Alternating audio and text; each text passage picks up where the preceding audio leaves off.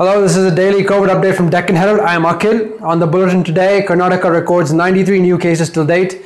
Domestic air travel resumes across the nation. And also in the bulletin, Aman Nair, a policy officer at the Center for Internet and Society, on why we need to continue to ask questions about Arogya Setu and its future in a post-pandemic world. It's almost impossible to assume that COVID-19 will be sorted within a year or will be completely eradicated within 2 years. That can be used as justification to continue the application. But first, a look at the daily figures. At the time of this recording, India has over 80,000 active cases in the country right now and has recorded over 4,000 deaths. ICMR has tested more than 30 lakh samples with novel coronavirus so far and more than 90,000 samples in the last 24 hours. Before we take a look at the figures from Karnataka, however, here are some key updates from the country. The Supreme Court said today that it found the circular allowing Air India to fill up middle seats in flights disturbing. The flights referred by the Supreme Court were being operated to bring back Indians stranded abroad, despite the COVID-19 pandemic. It said that the center should seek to maintain social distancing and be more worried about the health of the citizens rather than that of the airline. Moving on to the numbers from Karnataka. 93 cases reported from the state today, a respite from the high numbers being reported so far. 72 of the 93 cases have a travel history to Maharashtra. Other travel histories include Tamil Nadu, Delhi, Uttar Pradesh, the UAE, and Muscat. The highest number of cases today have been reported from Udupi district with 32 positive cases. This includes 27 from Maharashtra and 2 from the UAE. Kalburgi has reported 16 cases and Yadgiri 15, all of whom have returned from Maharashtra. Bengaluru Urban has 8 new cases and they are a mix of domestic and international travel contacts of previously diagnosed patients and 1 with SARI. Rest of the districts have reported cases in single digits. A 55-year-old woman from Bengaluru rural who had been diagnosed with severe acute respiratory infection passed away to acute respiratory distress syndrome, and a 43-year-old man from Dakshina Kannada with liver cirrhosis passed away on the day he was admitted to the hospital. With this, the state has reported 2,182 cases in total, of which more than 1,400 are active cases. 705 patients have recovered, but 44 have died. Moving on to a few updates from Karnataka. After 2 months, domestic air service resumed at Kempegowda Airport in Bengaluru. An Air Asia flight to Ranchi became the first domestic flight to take off at 5:15 a.m. this morning. However, nearly 30 departing flights were cancelled, leaving many passengers frustrated. The last-minute cancellations were triggered by institutional quarantine mandated by the state government for passengers arriving from red zone cities. Additionally, there were limitations imposed by the various states, adding to the confusion. Union Minister D.V. Sadananda Gowda, who flew into Bengaluru from the high-risk Delhi, was not subject to the mandatory institutional quarantine. He said that he was exempted from the guidelines since he belonged to the essential pharma sector and that he was the minister in charge of pharmaceuticals. As air travel resumes in most cities, passengers have been asked to download Arogya Setu onto their smartphones. The contact tracing app has been in the eye of the storm for not being transparent with its functioning, alarming privacy activists. My colleague Amulya spoke to Aman Nair, a policy officer at the Center for Internet and Society, to ask what happens to the Arogya Setu once the COVID threat is gone. Thank you, Aman, for joining us. Thank you for having me. So my first question to you is this.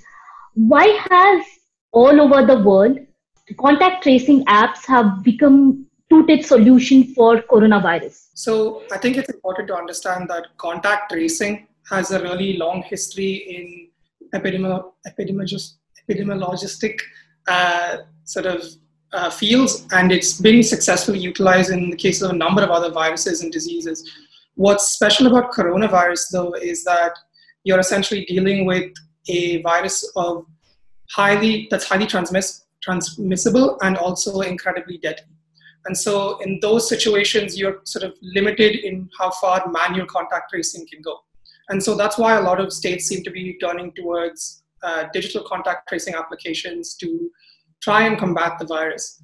And I think the danger lies in current models of contact tracing that we assume it's going to be the solution in and of itself. Coming to Arogya Setu in particular, why has it alarmed privacy activists in India? So there are a number of issues with Arogya Setu, beginning with privacy. So one of the issues is the inability to understand what exactly happens with the data. So We are unsure because we are unaware of the nature of the code of Arogya Setu, what exactly the application collects in terms of data, how long this data is stored for, and what all this data can be used for. While the government has made certain efforts to try and clarify that, most notably the protocol that they released, the conditions of the protocol remain vague. A simple example is that the sunset clause included in the protocol simply speaks about the protocol itself and nothing about the actual data. On top of that, you also have security concerns, again stemming from the fact that we don't understand the architecture of this application and that the government has expressly prevented the reverse engineering of this application. And finally, also, we have the issue of accessibility in terms of individuals who may not have smartphones, but also for people who may have specific impairments or disabilities. Someone who's blind may not be able to easily access the application, and then to therefore make it mandatory poses its own set of issues. Okay, so what happens when this crisis is gone and the government has this whole database? So what's going to happen?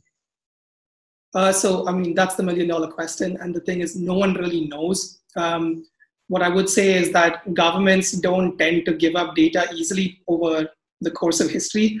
And it's not only that you're dealing with data collected during the course of the pandemic, you're essentially dealing with the creation of a completely new surveillance infrastructure. So one of the underlying issues is that while government may not make something mandatory in law, it's entirely possible that the way it's implemented at a societal level makes it mandatory on the ground. To give you a really simple example, when I called and asked for a haircut, I was told that I would have to show my Arogya Setu application, otherwise I wouldn't be allowed in. And so you're essentially worried about the indirect effects as well as the direct surveillance effects. You're worried that while the government may not or may make promises to not entrench it within our legislation, that the prolonged use of it over a course of time will nonetheless entrench it in the way we think of our society. What's our future going to be from the context of how we have responded to coronavirus, the way we have turned to technology? So there's obviously the future in terms of the actual existing technology itself, the possibility of Arogya Setu now being mandated for a wider range of things than it was initially meant to. So for example, there's confusion right now about whether Arogya Setu is mandatory for air travel. And then also I think you have a broader worry of, or not broader worry, but you have a broader paradigm of states now turning exclusively to technology to be the solutions of their problems, specifically health problems. I think traditionally from now on, you're going to see a complete shift in how health policy is thought of, especially in the mainstream. I think you're going to see a lot of government officials in the future attempting to solve health issues through a purely technological framework. And while technology has its place in a healthcare framework, I think something that's been really interesting is that you see a lot of healthcare officials and healthcare policymakers stressing the fact that technology is merely one aspect of that, and that our society in the future can't be completely guided by technological elements, especially in this space. That's all from us today. For the latest updates, log on to deccanhill.com. Stay safe, and we'll see you tomorrow.